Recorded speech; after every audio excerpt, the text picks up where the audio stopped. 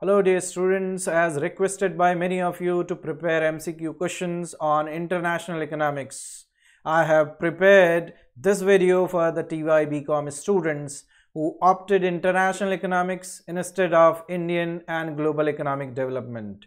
So if you find it useful, please like it, and if you have not subscribed my channel yet, please subscribe it.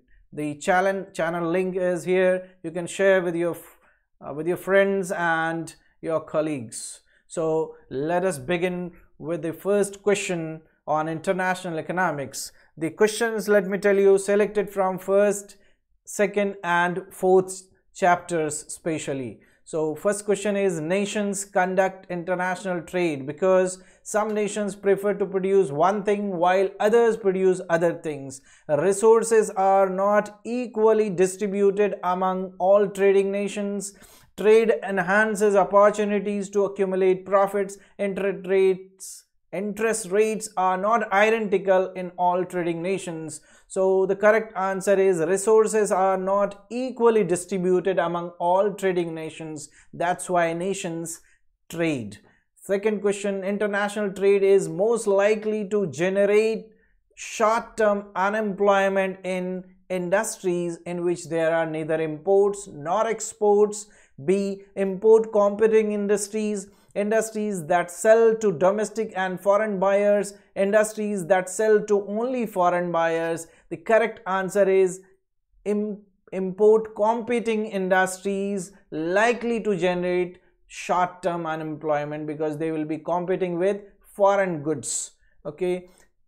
Next question is, since 1980s, which of the following changes has happened in the world trade? Share of north-north trade has decreased in total merchandise exports. Share of south-south trade has increased in total merchandise exports. Share of agriculture produce has decreased in total merchandise exports, and all of the above. Correct answer is all of the above. North-north trade means trade among the developed countries. North is symbolic of developed countries, right? So north-north trade has decreased after 90s. South-side trade has increased, means south is synonymous with developing countries. And thirdly, share of agriculture produce has decreased in total merchandise. All three are correct, and these happened after 1980s in the world trade. Next question, dumping refers to reducing tariffs. Second, sale of goods abroad at a low price below their cost and price in home market. Buying goods at low prices abroad and selling at higher prices locally. Expensive goods selling for low prices. Correct answer is dumping refers to sale of goods abroad at a low price below their cost and price in home market.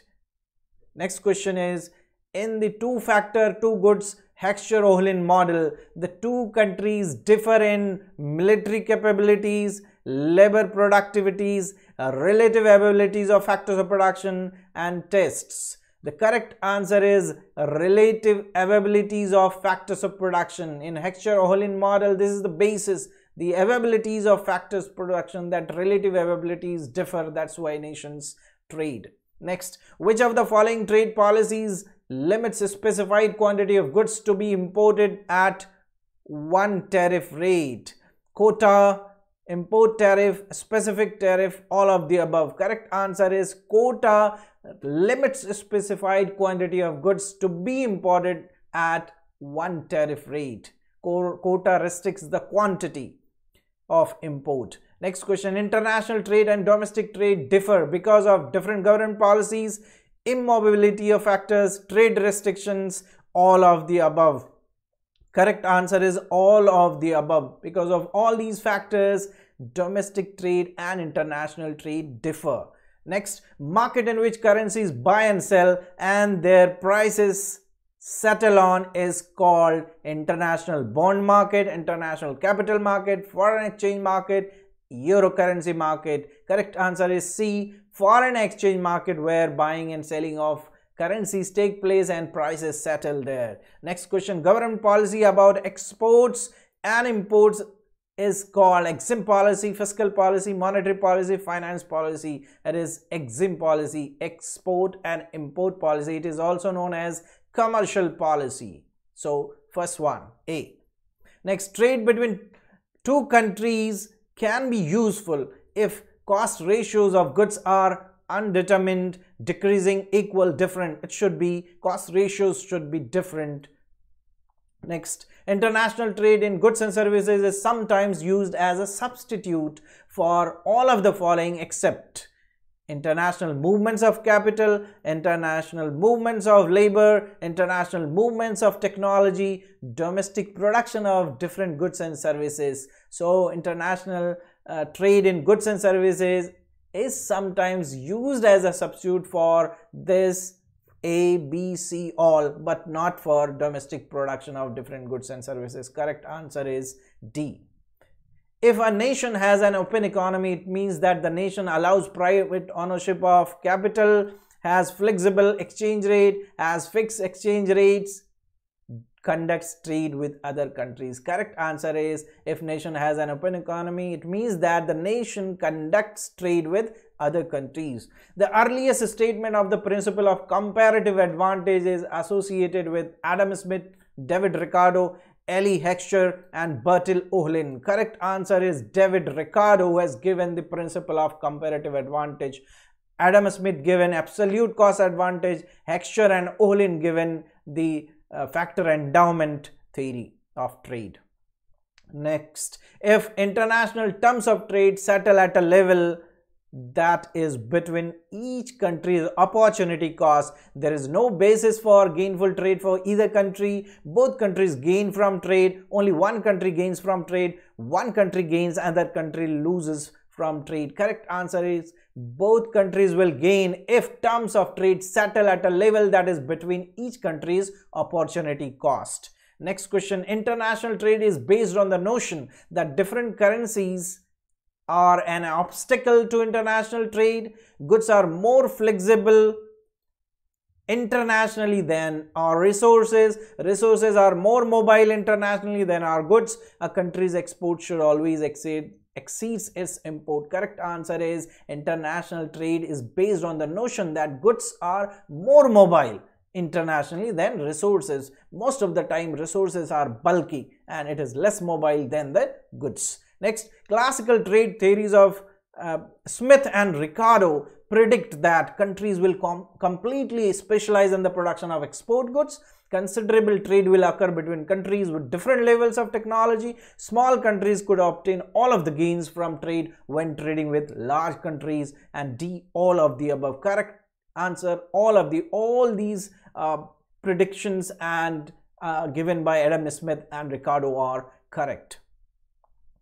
Absolute advantage is determined by actual differences in labor productivities between countries, relative differences in labor productivity between countries, both A and B, neither A or nor B. So correct answer is first, it is the actual differences in labor productivity given by Adam Smith, the absolute advantage, whereas the second one is related to comparative advantage. Next question is that only. The comparative advantage is determined by relative differences in labor productivity between countries. So comparative advantage is determined by relative differences in labor productivity between countries. Next, dynamic gains from trade could result from the stimulus of additional investment spending as markets open, economies of large scale production as markets open, additional competition made possible by the opening of markets. All of the above. Gains from trade, dynamic gains result from all of these above. So correct answer is D.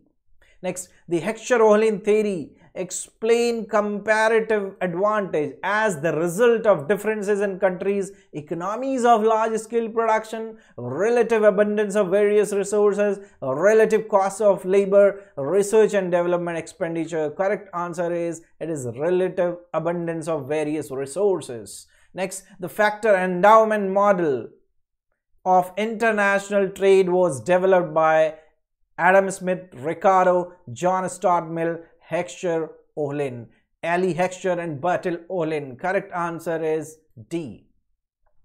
Intra-industry trade theory explains why United Nations might export autos and import clothing, explains why United States might export and import differentiated version of the same product such as different types of autos, assumes that transport costs are very low or do not exist, and D, ignores seasonal consideration for agriculture goods. Correct answer is B. Intra-industry trade means same type of commodity a country may be exporting and importing both. So B is the correct answer. Next, the comparative advantage model of Ricardo was based on intra-industry specialization and trade, inter-industry specialization and trade, demand condition underlying specialization and trade, income condition underlying specialization and trade. Correct answer is inter-industry specialization in case of comparative advantage model. Next, one of the predictions of the Hecksher-ohlin model is that countries with different factor endowments but similar technologies and preferences will have strong basis for trade with each other. Countries will tend to specialize but not completely in their comparative advantage good. Reciprocal demand leads to an equilibrium terms of trade by inducing changes in both demand and supply. All of the above. Hecksher-ohlin predicts all of these three are correct. So D is the correct answer. Leontief used an input-output table in order to test the Ricardian theory of comparative advantage, Hecksher-ohlin theory of comparative advantage, Linder theory of overlapping demand, all of the above. Correct answer is Hecksher-ohlin theory. Leontief used input-output model to test Hecksher-ohlin theory. Next, Hecksher-ohlin assumes that dash are identical between countries' tastes and preferences, technology levels, factor endowments, both and B. Correct answer is both A and B. Hecksher-ohlin assumes tastes and preferences and technology as constant, identical. It is the difference in factor endowment which leads to the trade. So correct answer here is both A and B. Leontief's results can be interpreted as an evidence against the Ricardian model, evidence against the Hecksher-ohlin model, support for the Ricardian model, support for the Hecksher-ohlin model. Correct answer is B, evidence against the Hecksher-ohlin model. In fact, Leontief used input-output model and data from America, and it is seen that America is both exporting and importing the same type of capital intensive goods. So it is against the evidence against Hecksher-ohlin model, which assumes that if you are capital intensive country, you should specialize in the production of capital intensive good and export it and import the labor intensive. But that was tested by Leontief and it was found otherwise. Next question, for the oil importing countries, the increases in oil prices in 1970s and early 2000 contributed to all of the following except balance of trade deficits, price inflation, constrained economic growth, improving terms of trade. In fact, correct answer is D. For oil importing countries who were importing oil in 1970s and early 2000, they face balance of trade deficits, price inflation, constrained economic growth as well. Their terms of trade in fact deteriorated, it has not improved. So correct answer is D. Next, all of the following are trade problems of developing countries except unstable export markets, improving terms of trade, limited access to the markets of industrial countries, highly elastic demand curves for their product. Correct answer is improving terms of trade. All of the following are trade problem. Developing countries trade problems, all are the trade problems. A, C, D. They have deteriorating terms of trade rather than improving. So B is the correct answer. NAFTA is a monetary union, free trade area, common market, customs union.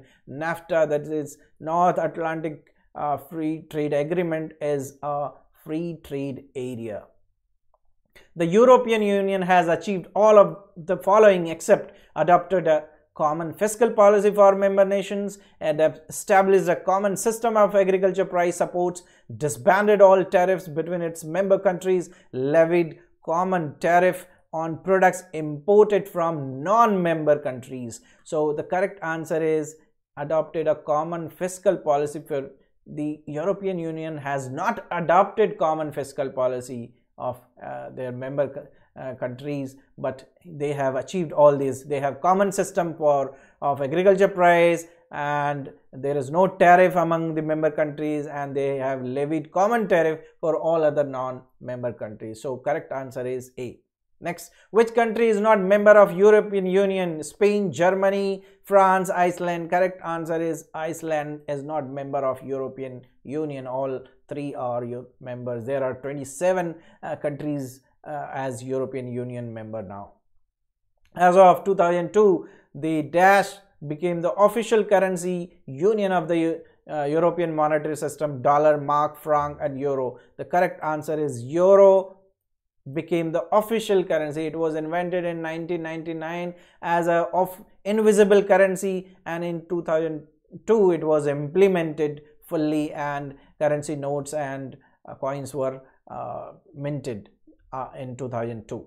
Next, when several countries jointly impose common external tariffs, eliminate tariffs on each other, eliminate barriers to the movement of labor capital among themselves, they have formed a free trade area, customs union, common market, economic union. Correct answer is common market. In fact, these three conditions are the conditions of common market.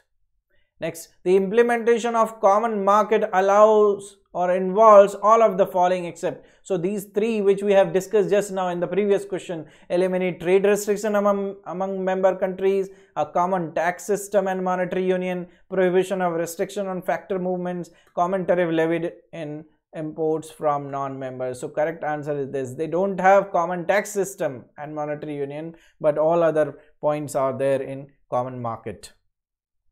So thank you so much, students. I have made questions from first, second and fourth chapter. If the response is good from you, I'll be making some more videos from rest of the chapters. So do subscribe and press the bell icon. Thank you so much. Thanks for watching.